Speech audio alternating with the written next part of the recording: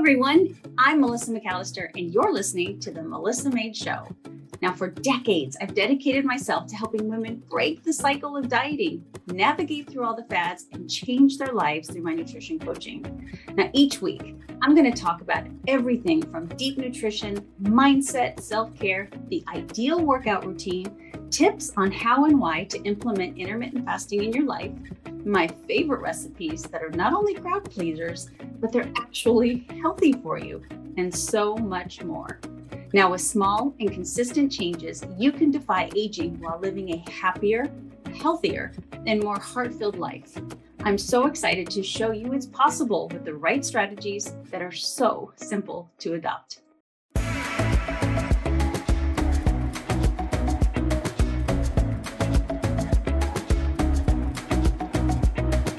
Hello and welcome to the Made Fits Show. My name is Dr. Fitzgerald, and my co-host is the beautiful Melissa McAllister. She's the made part, I'm the fits part. And today we have a very special official episode 1, the weight loss special, because we are at the end of January and there are a lot of people that started the year off having the intention to losing weight in 2024.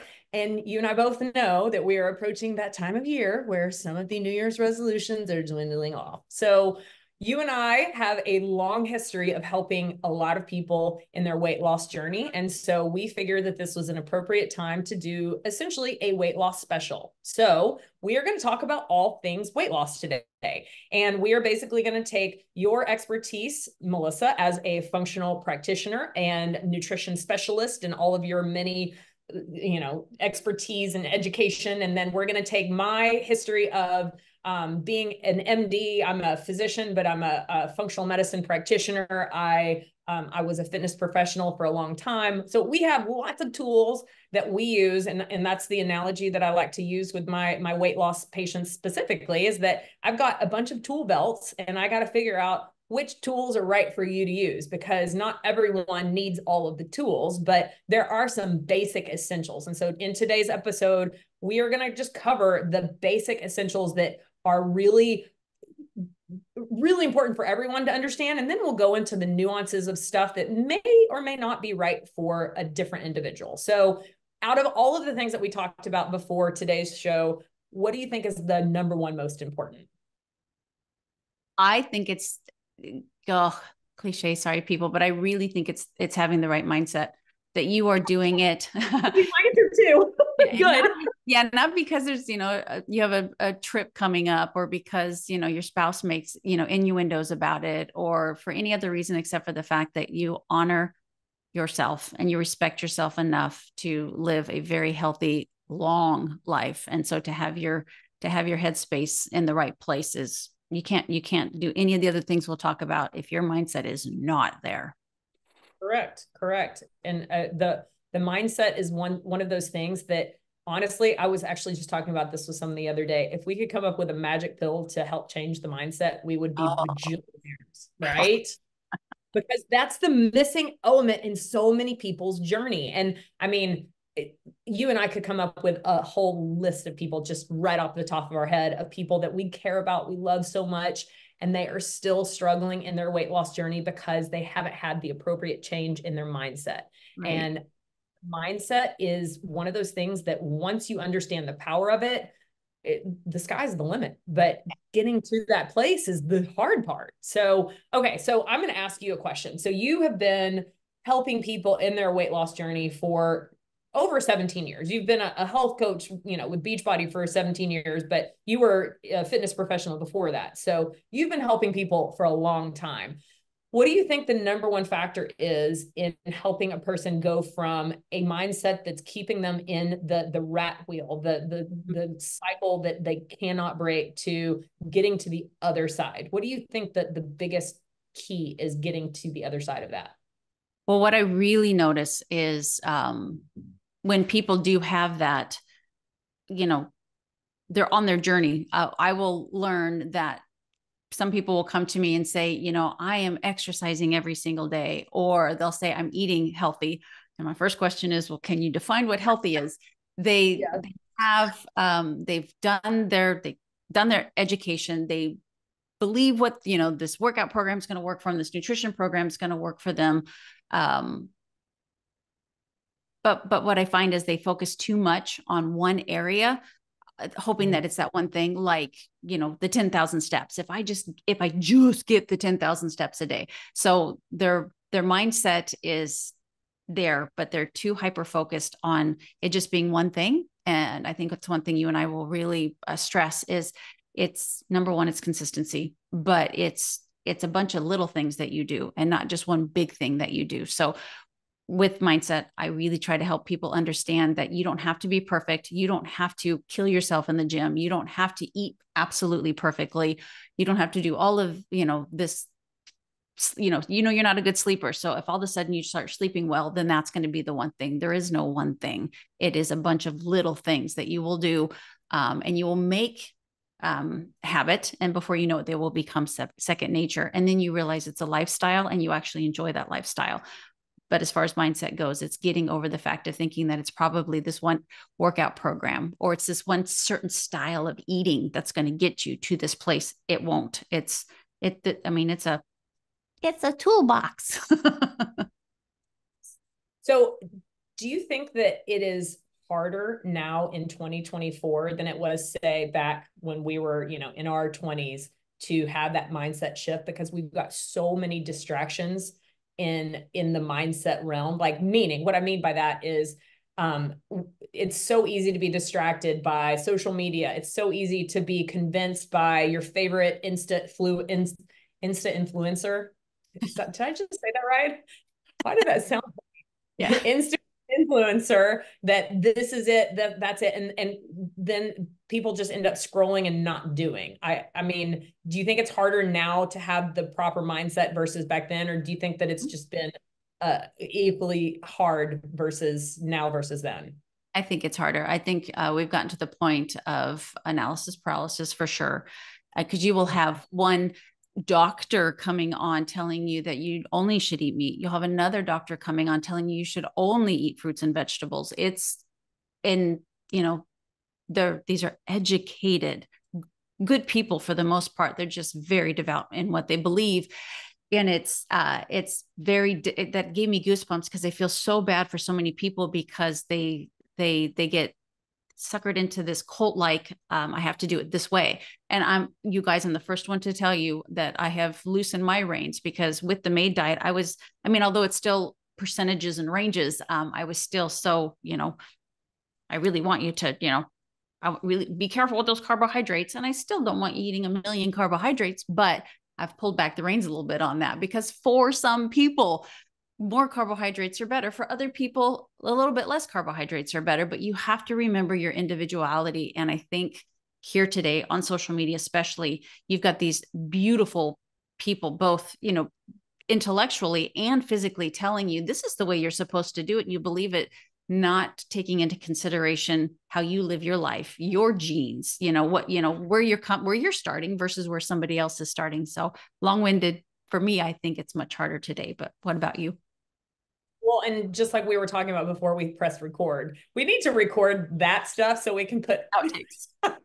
Yeah, for sure. But we were talking about like how many influencers don't show the whole picture, like which kills me. I mean, if you are someone that is in the bodybuilding world and you're taking steroids, cool. It's not I have no right to judge you if you're going to, but make sure that you let people know all of the things you do to look the way you do, right? Don't only tell people a little bit of it. So then that jacks with people's mindset too, because they're following influencer A who has this, perfect body. She's 40 and she's fit and blah, blah, blah. And she tells you all of her macros and all of her workouts, but she doesn't tell you that she's also taking XYZ peptide, whatever she's taking to also help get her to that place. And then it jacks with the person's mindset that's following. I'm like, well, I'm doing all of the things and I've been doing all of the things and I don't look like you. It's like, it's hard. And on the opposite end of the spectrum, maybe you've got one that's telling you they're doing all the things and you're like, well, I can't afford all of this. So I can't look like her because I can't afford what she does. And so there's there's such a happy medium there. There are some, which we'll talk about, some great tools that are available to you, but it also just comes down to just, really making better choices on the daily, and that you can get 99% to your goal with just those better choices. But say you want to get to the 100%, there are tools out there that will help you as well. True. But man, the mindset, really, I'm so glad that you said number one is mindset, because if you can understand that if you put the same amount of effort in trying to transform the way you look at food, the way you look at, let's say, data that helps you in your weight loss journey. I mean, one big mindset shift for me, and for the listeners that don't know my own weight loss story. So when I started my weight loss journey it was when we got back from Bali. So that was September of 2022. So I am almost 5'6". I'm going to round up to 5'6", but I'm really 5'5.5", but whatever. When I got back from Bali, the scale was somewhere between 155 and about 159, 160. And I'll tell you, most people that would have looked at me would have not said I'm overweight, and definitely no one would have said I'm fat. Maybe people super lean might have looked at me and being like, yeah, you're a little pudgy, but whatever. I didn't look in the mirror and say I'm fat by any means, but I definitely looked in the mirror and was like, I'm definitely carrying extra weight than I'd like. And then when I was looking at pictures flying back from Bali, that was really when I was like, I'm actually a little bit heavier than I'd like. I was not as happy with the pictures. And so when I got back from Bali, that's when I started basically taking all of the tools that I was using with my own patients and that's, I used semaglutide, but I also started counting my steps. I started measuring data that's measurable. So I started weighing myself every day. I started doing DEXA scans quarterly. I used data that helped me stay on track. And I will tell you, for the first time in my life, the scale started to not produce an emotional response, because I had a mindset shift that I started to see that morning scale number as the same as my Oura rings number. Like I would wake up, pee, and open my Oura ring app and see my sleep score and my readiness score. And then I'd hop on the scale and see what my weight was. And it took out the emotion from the data that was ultimately helping me get to a healthier place. And so mindset shift is not something that just happens overnight. It happens with you intentionally working on it every day. And, part of that is understanding, that you and only you can do that. You can't, there's no magic book or no podcast that's going to help you change the mindset shift. You got to do the work, but it will change everything. So, okay. So what do you think the second important factor is in the journey of weight loss? I'm like specifics or umbrella. I do think obviously that your nutrition is, I was going to say hydration, but that can fall under nutrition. I think especially my husband this morning woke up and he's just, complaining about just pain. He worked really hard the last 2 weeks, and the nutritionist / wife wanted to say, you don't drink water. He never drinks water. I have to always hand him a glass of water. He goes for coffee first thing. So anyway, I just see the effects of chronic dehydration in him and his, his pain. And so I think obviously hydration is just something that a lot of us don't realize how important that is. Above and beyond that, good nutrition, eating just a whole food based diet. Yeah. I was hoping you'd say nutrition, but I was going between nutrition and sleep, because I think they might tie for an equal second, because man, I will tell you, in my weight loss program, and for those that don't know what the weight loss program is, that's at Larimar Med. I have a 12-week weight loss program where I will use semaglutide and other tools with my weight loss patients. And I will tell you, the ones that I have the hardest time with, even using semaglutide, are the ones that are like shift workers that have terrible sleep and have high stress jobs. Literally, those are the ones that I do have to go high doses on semaglutide. And sometimes that doesn't even work for them. So the sleep is something that I don't know how we got to a place where we just thought the whole like, oh, I can sleep when I'm dead mentality, I mean, coming from the medicine world, like my ex-husband was a surgeon, as you know, man, anyone that has ever known a surgeon will tell you that that's their mentality. I'll sleep when I'm dead. It's almost a badge of honor how many hours you can go straight without working, or with working without sleeping. It's crazy. And I mean, it's been since 2015 since I've been in the conventional medical world in the operating room. So maybe it's shifted. I doubt it, but sleep is definitely something that I think is almost equally as important as nutrition, if not more. But it's funny you say that too, because we talk about how we'll incorporate our life experiences. In our intro podcast, you talked about what a good sleeper I am. And I always have been. I've always been a tremendous Mummy Melissa. That's going to be your nickname. So not fair.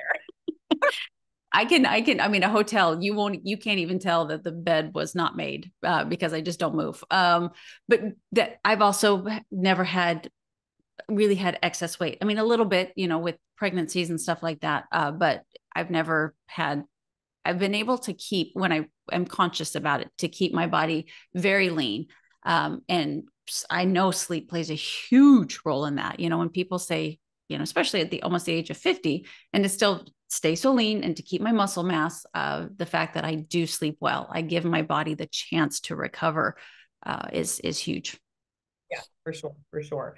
The nutrition aspect of it. So some of my favorite things to see on social media are captions where they show people back in the 1950s, on the beach or walking around the cities, and then they show today. And the one major difference that I mean, there's a few major differences, but I think the biggest major difference is the food that the people in the 1950s ate versus the food that people in 2024 eat. Right. And the analogy that I always use, I didn't come up with this, so I can't take credit for it, but it is literally, it's the fuel analogy, right? So if you have a Rolls Royce and you bring it up to a gas station, so you have three different kinds of fuel to accidentally or purposely put into that Rolls Royce. You can accidentally put diesel in it, which it will make it die right away because it was not designed for that, right?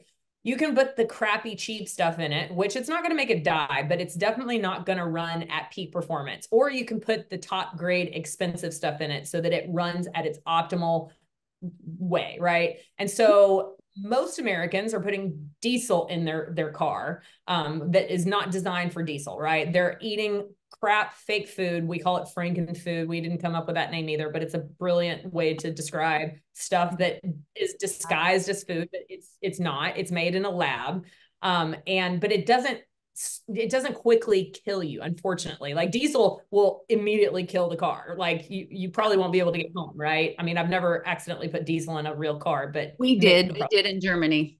Mick accidentally put diesel. Yeah. And I'm sorry, here to tell you, yeah, it does not run in a rental. How far did y'all get before it died? Loves that story. So thank goodness he, and we're on the Autobahn, he only filled up half the tank. So it sputtered, and Mick just was like, I've got to run this out so I can put, premium back in it. But it all over like 150 miles. It was, I mean, Taylor and Tanner loved that story. I mean, because, Mick, Mr. Car Guy, I don't know how it happened, but somehow he put the wrong gas in, and it was bad. I mean, it was a BMW. No, it was an Audi. Poor Audi. It'll never be the same. I was going to say, it probably didn't recover after that, did it? No. But I don't know why people don't understand that when they eat the processed fake food or eating out at your fast foods, like, why don't they understand that that's exactly what they're doing? Yeah. I mean, and Lauren, it's not like, the thing that I really wish people understood is it's not that you're just eating, that meal is just void of nutrition. It's not just void of nutrition. It also took the place of nutrition. So it's like drinking a diet soda. You think you're quenching your thirst, but not only are you not quenching your thirst, but that soda is also dehydrating. So you're putting yourself in a worse state. It's not neutral. Eating those on a regular basis not only keep you from having good nutrition brought into your body, but it robs your body of nutrition. So it's a double whammy. So I really wish people would understand, because I do struggle with, there's no such thing as good or bad food. There's no more, it's bad. I'm sorry that if that word upsets people, but it's bad for you. I don't know how else to say it. It is bad for your health. So how do you, but a cookie here and there is not going to kill you. No, it won't. But we have an issue today with food addiction, and it's not just a cookie. It's waking up and going to sleep with, processed and highly processed foods because they're cheaper, which is horrible. And then they're yummy. So it's a problem. You and I have talked about this before. They literally, at these big food companies, they have food scientists that will literally study to make sure that the bliss point is achieved, so that a person will continue to come back and think about those cookies, so that they can come back and eat the whole sleeve, if not just a few cookies, because they chemically are messing with our brain. Like, it's the fact that they can do that and it's legal blows my mind. Right. I mean, it's like drug dealers, but legal drug dealers, essentially. And it affects our children. And not only do these foods that are hyper palatable, call our names, but they also make it so that carrot doesn't taste very good. I buy carrots in Mexico all the time, and I just have like they're big old fat, and I just grab it and I'm constantly chewing on it, make things. I'm weird, I'm a horse, but I love the taste of a carrot because I really try hard not to have these hyper palatable foods very often, so that I still enjoy the sweetness of a carrot, as opposed to going, ew, this tastes like dirt.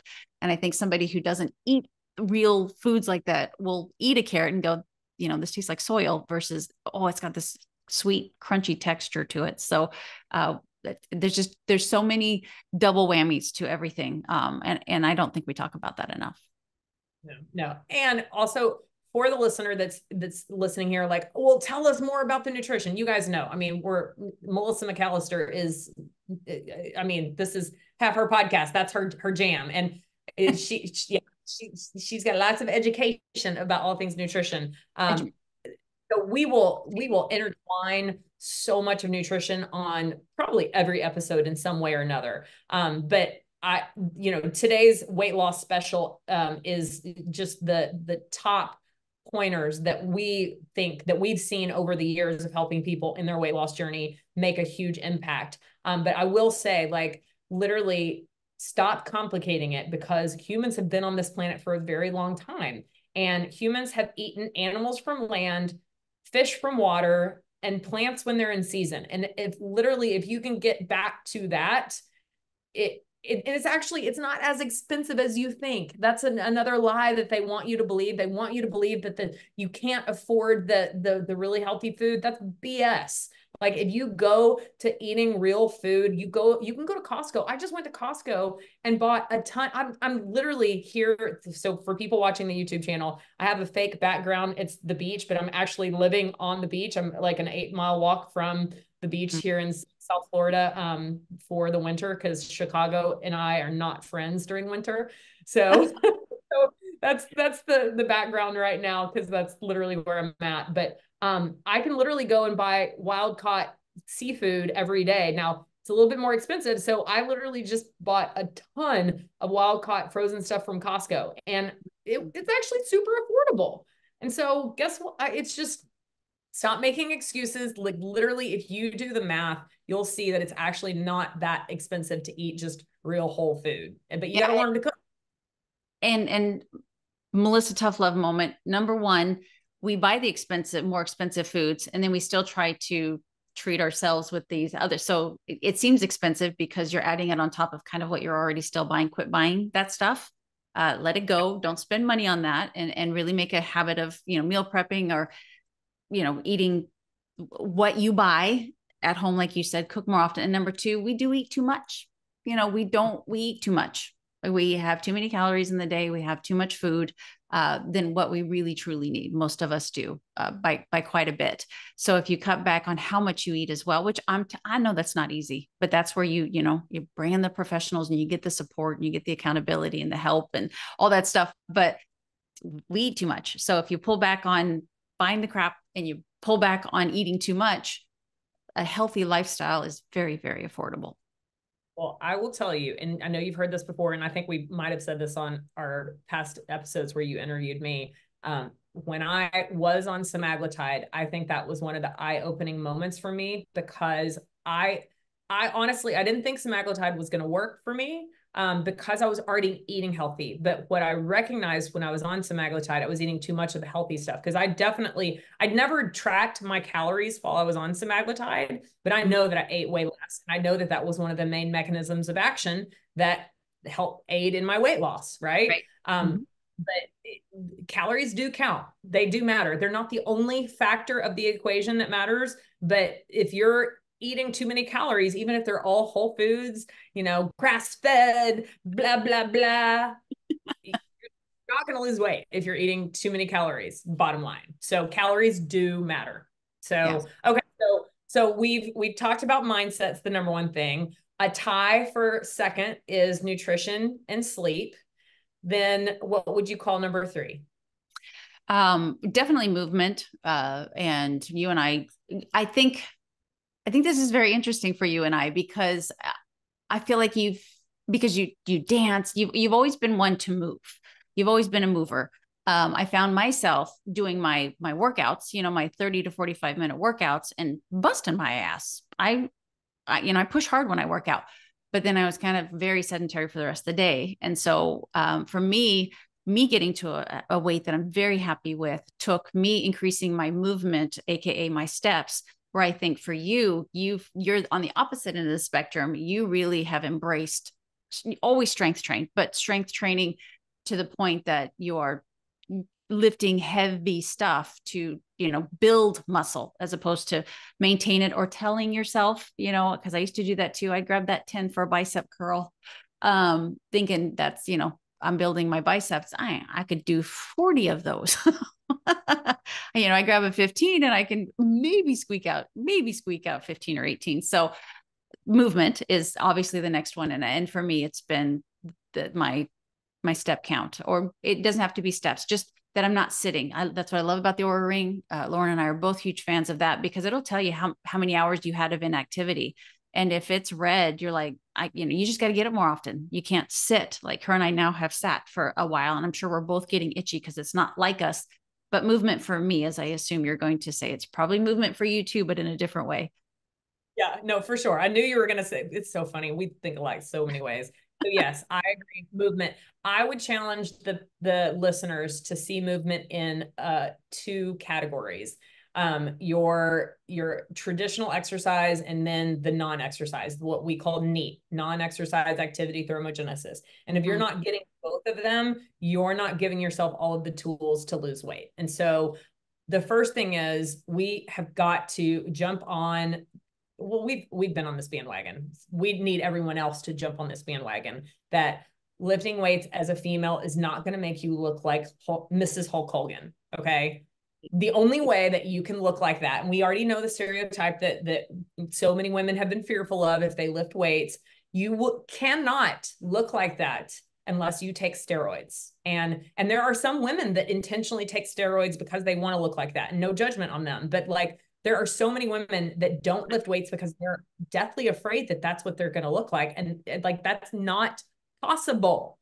And so our muscles literally are everything. They've been coined the organ of longevity, which I love that, because it is true. I mean, we all know, if you walk in any place in the United States, you can find, especially in Florida, my gosh, don't get me started, all of the old people that literally they're moving around like with hunchback and barely moving. And it's like, holy bananas. Like, if you don't want to end up that way, you've got to build muscle in your younger years, because not only is the, muscle important for your metabolism, but the longevity thing is real. The more muscle mass you have going into elderly years, the better quality of life. So you're not going to get muscle just by living and doing the daily activities of life, right? You have to do resistance training. And man, for those of us in perimenopause and postmenopause, weight training is super important. And I don't care how old the listener is. If my mom can start lifting weights at 68, you can too. And there's no excuse. I don't care how old you are, how inactive you've been your whole life.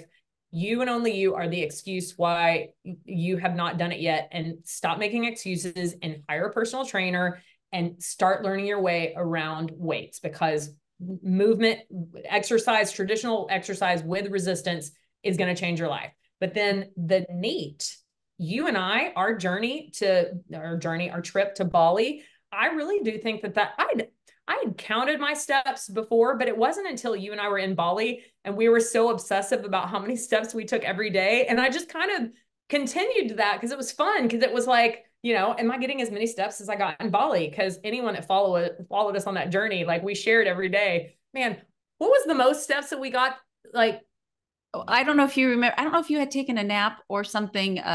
You should one day share your Bali belly story. But I got lost, if you remember that. And that's the highest steps I've ever gotten. It was over 40,000 steps because I got lost in Bali. I was safe and it was beautiful. And I finally found my way back, but we were well over 20 each day. Easily. Yeah. But that was really when I continued that and didn't even realize that was another metrics that I continued to follow and track every day. And it wasn't until I really started to look at like, okay, what did I do because I was on semaglutide from, what was it, September 2022 to May 2023. So roughly 7 to 8 months that I was on semaglutide. I used it, but I did it the right way. And that's, I will put a plug for my weight loss program right now. If you are interested, if you're in the United States, just email info@larimarmed.com, because I stand on the fact that it's one of the best in the country because I do it the right way. And I've done it myself. So I know all of the pitfalls that people can face. So I used it to help me get to my goal body weight and then wean myself off of it. But I was looking back at like, okay, what did I do differently? One, I ate less. So that was, we talked about that in the nutrition. But two, I definitely started lifting heavier weights and started lifting to a place where I was fatigued. So it didn't, I wouldn't stop at, I use the example of the biceps, like I can curl 25 pounds. I'm strong. But before I was only picking up the 15s because I'm a girl and I'm not supposed to be lifting more than the dude right beside me. And really I started just embracing, like, I'm going to start lifting heavy stuff. Right. And then the NEAT that was really when I started to just be intentional about looking at my step count every day. Weight gain. It can be so hard to avoid, especially when we're binge watching our favorite shows and getting invited to party after party. And it's frustrating when we're working really hard and everything seems to be going right, but yet that scale keeps creeping up and up. But I recently learned a really interesting fact about how weight gain works and the super simple ways that we can control it. So I was chatting with Tina Anderson. Now she's the founder of Just Thrive Probiotics, and you definitely want to check out the podcast that we did together. It's really good. She told me that when it comes to fat burning, you and I are basically at the mercy of two specific hunger hormones. Now stay with me. I promise this won't get too sciencey. Now these hormones, which are controlled by your gut, are responsible for switching off your fat storing and switching on your fat burning. Interesting, right? So when your gut can properly parent these hormones, your body literally absorbs less fat from the food you eat and burns the excess fat that you have. Yes, please and thank you. But thanks to our modern toxic world, it's way too easy for these hormones to misbehave and to kind of run amok. So when this happens, we end up choosing foods that we know are bad for us. We're eating more foods, even when we're not hungry. And we're making bad food choices because we think that it just might possibly boost our down mood. Now, that's why it is so important to support the health of your gut so that you get these hormones under control. Now, thanks to Tina, my go-to gut support is Just Thrive Probiotic. If you've been following me, you know I'm obsessed with gut health. Up to 80% of your immune system lives in your gut. So a healthy gut is truly the master key to staying resilient and feeling your best.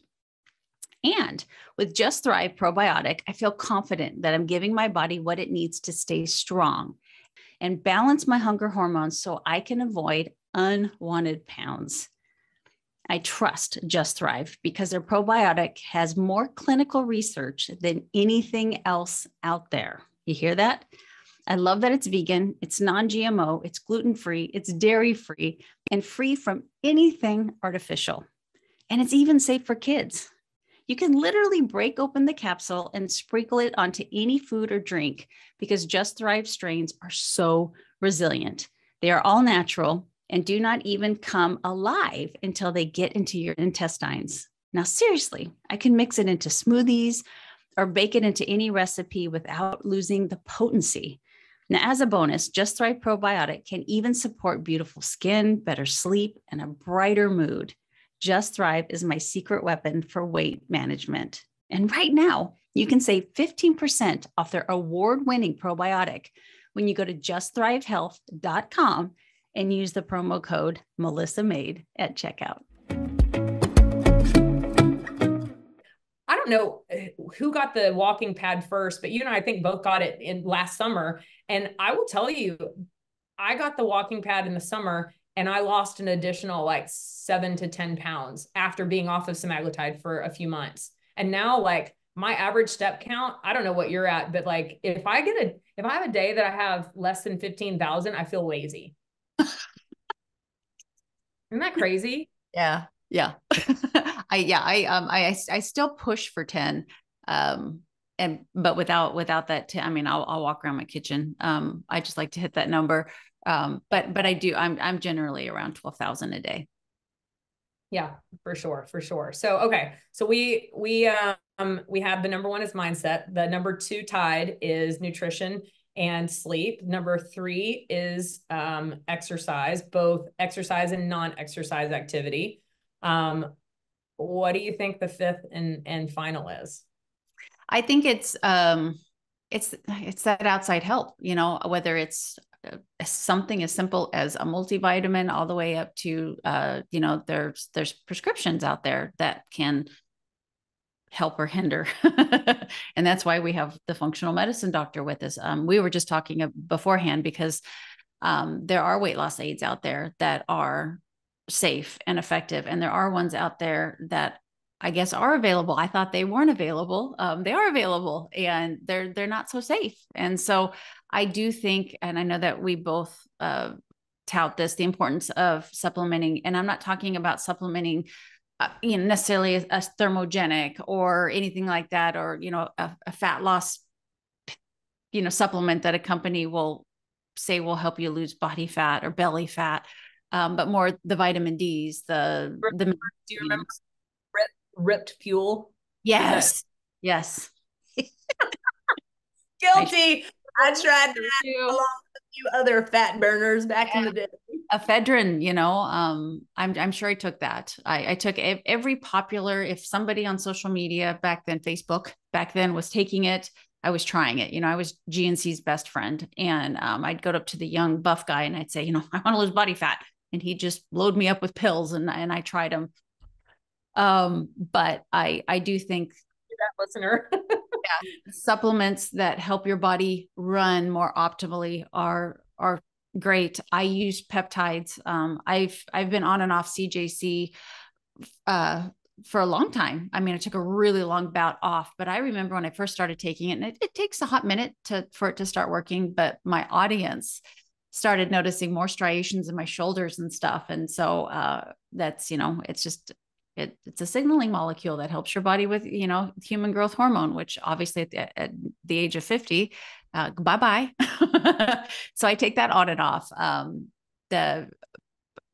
Lauren's the expert here, but you guys have heard me talk about BPC, how it's a recovering, and Mick has been on it through all of his broken back and broken ankle and all that stuff. And it has really sped up and the pill form is really good for your gut. I mean, there's so many, that as far as peptides go, and then there's prescription, very unfamiliar with prescription. But I know there's prescription out there as well. I do live partially in Mexico and they have pharmacies. They have more pharmacies than we have McDonald's. Absolutely. There's a pharmacy on 2 of the 4 corners. And it's mind blowing. And I shouldn't say I giggle. I don't really giggle, but I find it intriguing that whenever, I walk by a pharmacy, it's a lot of American men and women, and I know what they're buying. They're buying the diet pills. They're buying the steroids. They're buying the Viagra. They're buying they're just buying all the stuff that's prescription in America, in hopes. But I just going to circle it around. If you don't have the right mindset, those pills ain't going to help you. But that's what I think is kind of the final stage. And any of this stuff that we're talking about right now, without that mindset, stress, sleep, hydration, nutrition, exercise, you are wasting your money and hurting your health. It's absolutely pointless. Totally. I've always said, if you haven't changed all of the other stuff, you taking supplements, it's like peeing in the ocean. You are not going to make a difference. I mean, truly, like, it's crazy to me how people will spend a ton of money on buying supplements, but not have any mindset, like realization of like, wait, let's start on these other things first that don't cost all this money before you go jump into supplements. Yeah. I mean, they are supposed to serve for what they're named. They're supposed to supplement a healthy lifestyle. And if you're still eating the fast food and the processed foods and not prioritizing movement every day, pee in the ocean, you ain't going to make a change, Right. So, and we will do a few episodes. We will do an episode specifically about peptides. So I know we're just kind of teasing the listener right now, because I mean, let's face it, you and I have so much that we can talk about. So just to let the listeners know, we will do an episode or 2 or 3 about peptides. We will do an episode where maybe we dive a little bit deeper into the prescription weight loss drugs. In the episodes that you and I recorded for the Melissa Maid show, obviously we talked about the incretins, which is, semaglutide, tirzepatide, Wegovy, Mounjaro, all of that kind of stuff. I will talk about my own personal experience and maybe dive deeper into, the weight loss drugs specifically. Just for the record, out of all of the weight loss drugs that have ever been able to be prescribed, I have only personally used one of them, which is the incretins, which I've already talked about, which is, the semaglutide, tirzepatide. I've never used any of the other ones because the risk versus benefits to me personally were not worth it. And so, while I have the ability to prescribe the other kinds, I have opted not to. For reasons that I even think we talked about it in the ebook that you and I wrote together, or just kind of dabbled on it. Yeah. But supplements and not just supplements, but health coaches and programs and all of the external stuff that can help aid in all of the other stuff is definitely can be a vital point. Do you want to address what you think about stress in the weight loss journey? Yeah. And even just today, the episode that came out that I recorded with Mandy was about trauma. So, trauma and stress. So, obviously trauma creates stress, but that was such an interesting podcast because we really talked about, especially when you suppress trauma, how you're in that natural state of higher levels of cortisol, and stress does that as well, how it can really hinder. I mean, it's going to hinder your mindset. First and foremost, which is the biggest thing we're talking about here, not only your mindset, but physically, you're going to feel it physically and emotionally, and it will absolutely hinder your ability to love, your ability to sleep, your ability to give 2 craps about choosing the apple over the Twinkie. It's just having stress in your life and or trauma that you're not addressing is huge. It's really up there too. I think you and I would both agree. And Lauren, I always tell people there's lots of different types of stress, but you have to look at it in 2 ways. There's stress that you really can get rid of. If you are on social media and you follow accounts where people are causing, because they're mean people, but I'm going to give you an example. And I started falling into this trap and I've quit doing it. When you watch a reel and the comments are going to be funny yet derogatory to that person, I used to run to the comments because I would giggle because people are clever. They're almost comedic. And I used to think, but then it's making me think ill of someone I don't even know. And who am I to judge this person who may be, let's say it is an overweight person at the gym and it now hurts my heart. So I've quit doing that. If you have those, get that kind of stuff. That's not good for you. And then there's also stress that you have no control over. I always use my mother-in-law, or excuse me, a mother-in-law as an example. Sometimes you can't get rid of the mother-in-law, but you can learn to deal with that stress. When they're talking to you, tune out, or soon as, you have that wonderful conversation with the mother-in-law who's got her 2 cents on everything. You remove yourself, take a couple of deep breaths, say some positive affirmations to yourself. So get rid of stress you don't need. And then also, please, the stress the traffic, you have to drive in this traffic to get to work. What are you listening to on the radio? Listen to a podcast, listen to Christian music, listen to something that keeps you in a happy, healthy mood instead of listening to screaming hard rock, which will give you road rage. I mean, there's just so many things you can do to eliminate stress and also deal with it in a better way, which is so good for your health. For sure. For sure. I, with my weight loss patients that have difficulty losing weight, even using semaglutide, that have a lot of stress, it's a fine balance of giving them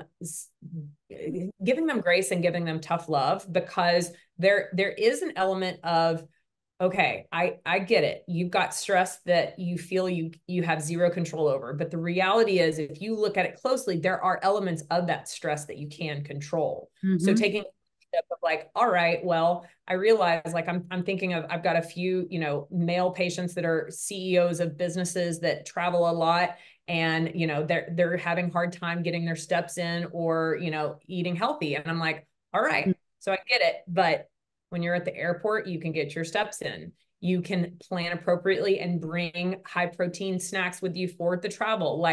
So I can't change the fact that your job requires you to travel all over the world, which, yeah, that's a stress on the body, but let's focus on the elements of that decrease the negative impact that stress is happening on your body, So it's, but stress, really, there's a common phenomenon that you and I've talked about before. I think I've even talked about it on your podcast of cortisol steal, where cortisol is this hormone that acts like a thief, and it will literally steal from your other downstream hormones. And so this is why someone that constantly is needing to make cortisol to deal with stress after stress after stress has such a difficulty with losing weight, because you do need all of these other hormones to work in harmony to optimize yourself. So, stress is something that you have to understand. If you are constantly in fight or flight and you're trying to lose weight with or without semaglutide, you're going to have difficulties doing it if you don't own the parts of the stress that you can control. Yeah. And I mean, that goes back to you asking at the very beginning of, in the 1950s versus today. I do think stress is a lot higher, and that plays a huge role in why you see people at the beach that have, a lot of excess weight, the majority of people, versus back then they didn't. I mean, there was stress back then, of course, but I don't think it's at the magnitude that it is now, that we have a lot. There's the comparison game. Obviously right now our finances aren't real good, so there's more stress today, and that's going to cause you not to sleep. So it's a perpetual wheel, and you can't please you want to go in the weight room and lift the weights because there'll be a visual positive effect on that. You want to eat healthier because you'll feel better when you eat a salad versus the greasy pizza. And you don't necessarily think that you're going to feel better if you cut out part of your social media, but you will. I have, the last several months have just really, social media is a tool for me now, and not a huge sense of entertainment for me. And there's huge difference. So think about that kind of stuff. Yeah, for sure. Like Reddit, I've probably spent 2 days of my life even reading anything on Reddit, because that platform, from what I understand, is just, it's more negative than positive. So like, in 3 years since I was on there, 3 years. For you. Good for you. You got to choose what you feed your brain with. And if it's constantly that kind of stuff, yeah, of course it's going to poison you. Yeah. So I think, to wrap this up, 75 hard. Most people know what 75 hard is. I think that people like the 75 hard concept because there's a checklist that they do every day that really just helps them do all of these daily habits that you and I just talked about. There's nothing magical about 75 hard, because if you do 2 45-minute workouts a day, one outside and one inside, guess what? You're getting both exercise, like, and non-exercise, you're getting movement. You're following a nutrition plan. Like it's not anything new. There's nothing new under the sun.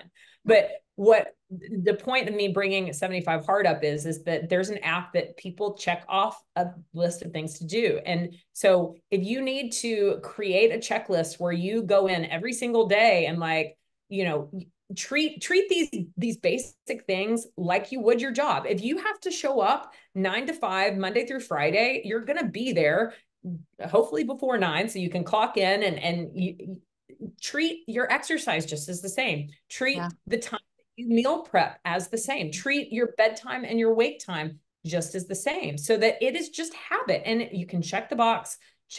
I'll tell my patients, look, if you go to bed at 9 o'clock, set an alarm on your phone to go off at 7 o'clock that says, have you reached your 10,000 steps or however many goal that you're at? And if you haven't, then get your butt either outside or on your walking pad and get your steps in. Like, make it where it's a non-negotiable. And most of these things don't cost a lot of money, if not any at all, Mm-hmm.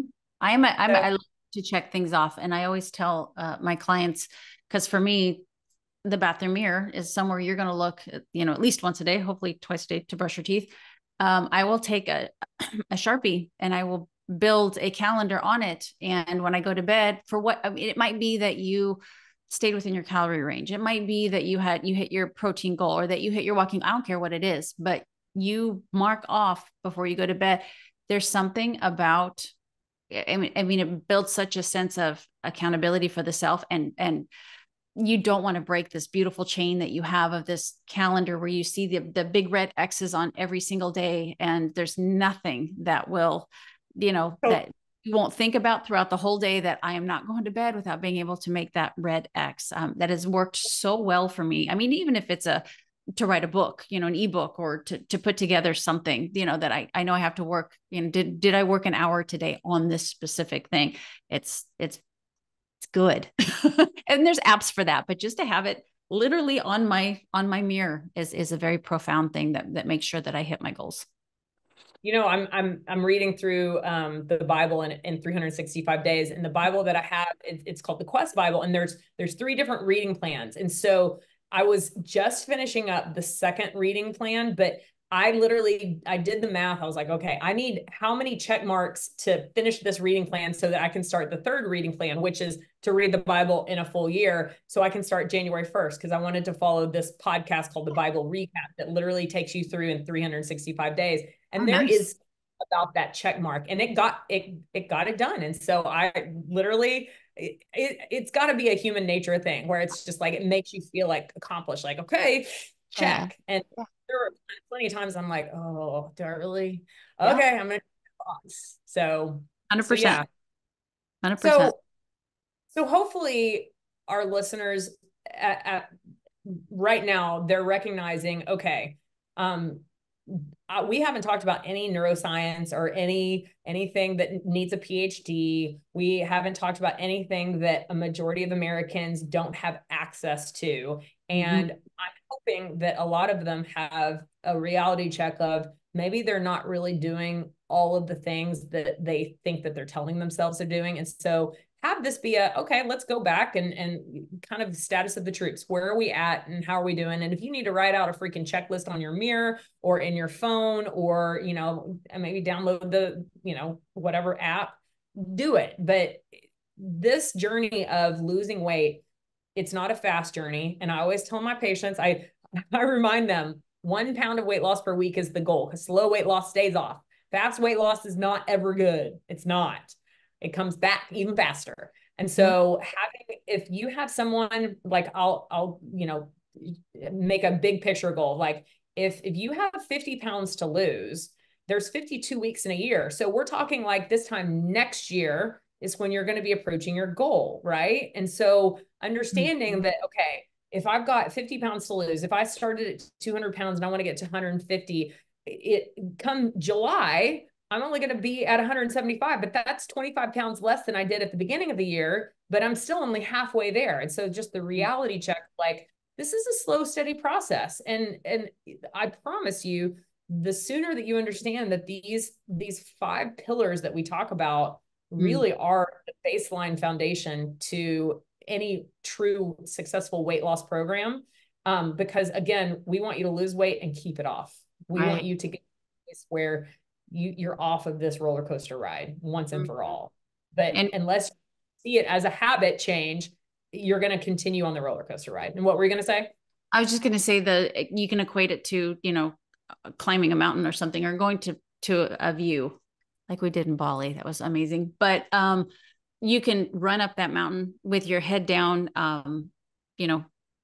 or you can go up slowly. You can enjoy the journey. You can learn from the journey. You can, notice things during this journey that are just as important as being at the top versus head down and running, which could be dangerous. You could injure yourself. 3 a.m. in the morning when you start the hike. That was amazing. It was headlamps and all. Yeah. So I just keep that in mind too, that you are learning to become a better version of you through this journey. If you do it the right way and you do it slowly versus just because if you take it off really quick, it's obviously not sustainable, and you're not learning about yourself in the process because you're doing things that are unnatural. If you lose weight really quickly, it's unnatural. Your body doesn't do that naturally. So trust the process, that every single day that you wake up, you're just that much closer to your goal. But I want you to, and Lauren wants you to enjoy the process and to find a way that makes it sustainable and enjoyable. You got one life. So on this journey, enjoy your life in the process, not once you get to the destination, but this next year, you're going to love who you are and who you're becoming, losing this weight, as opposed to losing it really fast, increasing your stress, not sleeping, hating the journey, and then not having a good outcome long-term. And I wish that a lot of them would start utilizing visualization. I was just listening to a podcast a week ago talking about how that's what Arnold Schwarzenegger talked about. Like in between sets, he wasn't listening to music. Back in the day, there was not even music played in gyms, much less, in people's ears. In between sets, he would literally sit and visualize like if he was doing biceps, he would visualize his muscles being flexed. And like the power of visualization is very real. And so just understanding like it's a process, and we're not perfect. We haven't figured it all out, but we've definitely seen a lot of things that work, a lot of things that don't work, and then some in-between stuff. And ultimately we want this particular episode to just kind of be a scratching the surface of a reality check for a lot of you guys that may have set a New Year's resolution to lose weight, and understand that, it's a process, and enjoy the journey, Yeah. And don't be too hard on yourself if it's not what you chose to do come January 1st. You didn't fail it. Most likely it failed you. And that's okay. That's okay. Just pick yourself up by the bootstraps and tell yourself, okay, slow and steady wins the race. Well, really the only way they fail is if they quit. So bottom line, don't quit, pick yourself up, dust yourself off, and get back on it. So if you've already fallen off the bandwagon, come on, we're here. It's not too for you. Come back on. We want you to understand that this is the one life you get, and the healthier you are, the more happy this life will be for you, without a doubt. Absolutely. Amen. Amen. All right. So you end your podcast, the Melissa Maid Show, saying, wake up feeling prepared, go to bed feeling proud.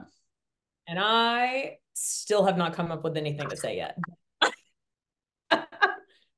But believe me, I'm going to come up with something very catchy, and it's going to get in your head, and you're not going to be able to stop thinking about it. But until then, what she said.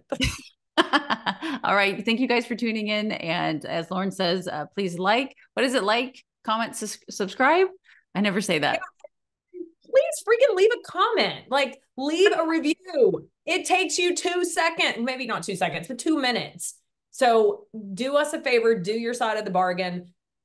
This is your way to say thank you to us. The more of you that leave reviews, the easier it is to be reaching higher amounts of people. So yes, please and thank you. Please and thank you. Have a great day, you guys. Mwah. Bye. Mwah. Wow, we've reached the end. But before I leave you, I'd love to hear from you. After all, it's not every day that someone reaches out and asks for your opinion. And to me, your opinion does matter. So please share this episode with anyone that you think needs to hear this message. And remember to rate, review, and subscribe wherever you listen to podcasts. My name is Melissa McAllister. And until next time, thank you for being your own health advocate.